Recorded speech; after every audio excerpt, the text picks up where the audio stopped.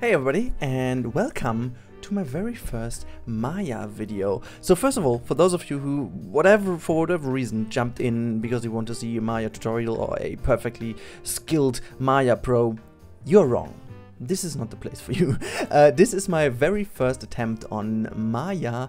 You have seen from the thumbnail that it was kind of successful, but in this video I'm going to show you my kind of progress in the program for a reason. Because I am preparing for the Thememakers Toolkit, which is an application that we're gonna get. It's kind of not really an application, it's kind of a toolkit, as the name says, for Planet Coaster or 3D modelers that like to play Planet Coaster and who want to try to kind of make 3D models on their own to import them in the game. And the Thememakers Toolkit, what a name, let's call it TMT for the moment, so you guys know actually what I'm talking about. The TMT will allow us to import FBX models in a kind of pipeline system, which will be kind of a website based or a web app based thing, whatever this is really looking like. We don't have any idea about this yet, but it will basically give us some tools to actually convert our assets into scenery pieces that we can then kind of make as a set or as a little downloadable set, which then will be appearing in the Steam workshop to be downloaded from there directly into your game and can be used in game. So that's the story behind the Thememakers TMT. That's it. And in today's episode I'm going to show you my first, well, 3 assets. I would call them, actually there are 2 because one is just duplicated, and yeah. So I'm not entirely inexperienced in kind of 3D modeling. I've been modeling a lot of 3D models with Sketchup, which is kind of unprofessional because Sketchup is really a program that, you know, is really for hardcore beginners, I would call it. It does offer quite a lot of versatility, but it is, you know, the tools in it really don't enable you to make professional things. You definitely can make professional things, but it's a lot harder, a lot more time consuming, and yeah. But the problem is, you know, as a human, you are just enjoying too much once you get used to something. So this is the reason why I always avoided to change the program, because I was feeling so comfortable in SketchUp, and I was doing great stuff in there, at least I thought, and I was just sticking to it way too long. And it was until, yeah, the late 2000s, I would say. It's like 8 years ago when I kind of stopped doing this, and I was, you know, I was doing this all for the first Crysis game made by Crytek. Back then they had a toolkit which was called Sandbox 2, which was basically a toolkit by their engine, or which was used by their engine, which was the Cry engine, and you could create a lot of great things and just import them into the Cry engine and make your own game with it and stuff. And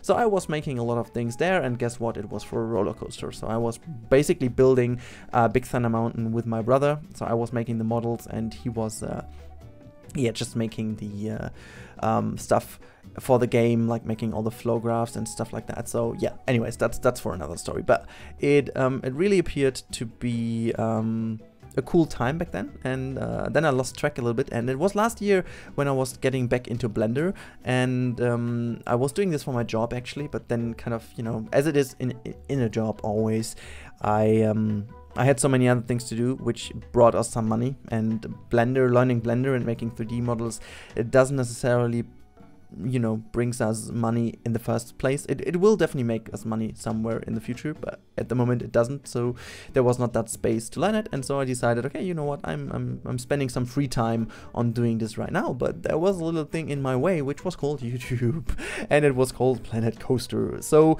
I could kind of, you know, I'm always like the person, I need to create something. I need to get rid of my weird ideas in my head, otherwise I'm getting super uncomfortable, I'm getting pissed, I'm really getting, you know, I'm in a bad mood because there's so much in my head, and I'm feeling like I'm doing nothing in my life, even though that's totally wrong. I have enough stuff to do, but I just want to, you know, spread all the ideas I have, or at least kind of realize them in some kind of way.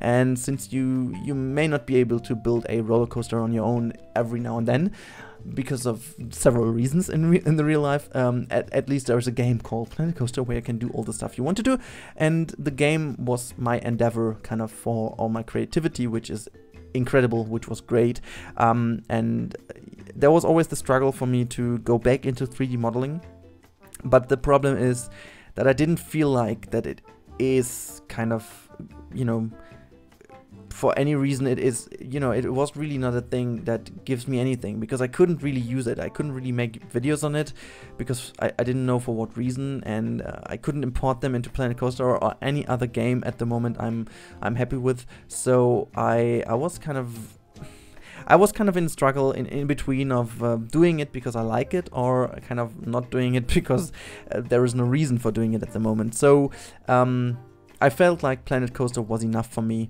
because I am really happy with what I could do with the game. But now, as we know that we can use 3D models in the future, I was just so happy to be able to go back to Planet Coaster and just, yeah, back to 3D modeling and do what I wanted to do, and this is creating 3D models that we can use in the game. So what you can see, I'm doing a cup and a plate now. So this is, I'm doing the plate right now. Just for the record, these are way too detailed at the moment. I'm going to make them way less detailed once we are able to import them into the game, but for the moment I'm just doing those models in this kind of scale I feel comfortable with, just because of the, you know, just to get back into the modeling flow, because I haven't been working with Maya at all before. So you can basically what you see in this video is a lot of struggle. So I was, you know, I was messing up a few things because it is always a bit different in terms of workflow, how you do things and how you don't. At the end I was getting a lot better, but yeah, it was a lot of struggle actually.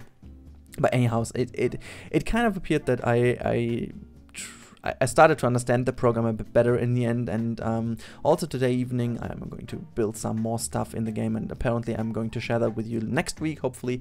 But now it's up to you guys. My first set I'm going to do will be a small props set for interiors of restaurants, and now it's up to you. What do you want to see in the game? So I had already some great recommendations, like, as you can see, cups and plates, and definitely I'm also going to make a teapot, like a coffee pot, a coffee machine maybe, or you know, kind of these little kitchen wagons where you put stuff on. Also making a cashier counter, a counter in general, or all these kind of things that are really useful to be used in inside of a restaurant. But you know, just come up with all these small props you are missing in the game, and I know that we are lacking small props in the game, and this is why I would need your input now in the comment section down below, what kind of small props you want to see in Planet Coaster. And I'm going to obviously not make all, but I'm going to choose from those items that you guys liked the most, obviously. So please do also use the like option on the other comments. That would help me a lot, so I can see which ones are most favorite. And I'm going to put them into our 3D modelers chat. By the way, if you are also a 3D modeler and you don't necessarily need to be in Maya, you can also do it in Blender. There's still hope that Blender files are also, you know, supported, because actually the file, the FBX file in the end is basically the same. So we are still wondering why this shouldn't be supported, but at the moment it stands that it isn't, so we have to assume that it isn't. But anyhow, you can also be a 3D modeler in Blender, and at the end just send me your file and I'm going to convert that in whatever they need, and we are good to go, and send it back to you and you can use it. So that could also be a workflow, because I can import Blender models in Maya quite easily, and so, you know, that's simply the reason why that shouldn't be an issue at all. But anyways, so yeah, but if you are a 3D modeler, you're feeling kind of comfortable with it, at least if you are, you will already lie down on the bottom and cry because you see what I'm doing of a mess here. But if you are not in my Discord right now, and you want to be, or you want to be making, or you want to make, I don't even know, where does that be come from? Anyways, if you want to make some models, make sure to join us there, because we are going to kind of try to at least share the tasks so that not everybody's doing the same, because that would be killing the kind of procedure and the progress, how we get in-game pieces later on. If everybody is going to make the same asset, you know, that wouldn't be too cool, because then we will have like 10 different plates and 10 different cups in the game, which is nice, but it would be better if we would have a cup, a table, a plate, a chair, and you know what I mean, right? You know what I mean. So that would be the best way to do it. So if you like to model, and if you want to help, or if you just want to make textures or whatever, make sure to join the Discord and just, you know, say whatever you want to say. say whatever you want to model, say whatever you want to texture, and we're getting you into a Trello. And yeah, that could be a cool thing for the future. I really hope that this kind of, you know, really starts to kick off once we are a few more people and once the TMT is there. I hope that this really helps. But yeah, as you can see right now, I'm setting up a little bit of a room here so that I can see how the pieces will look in the end.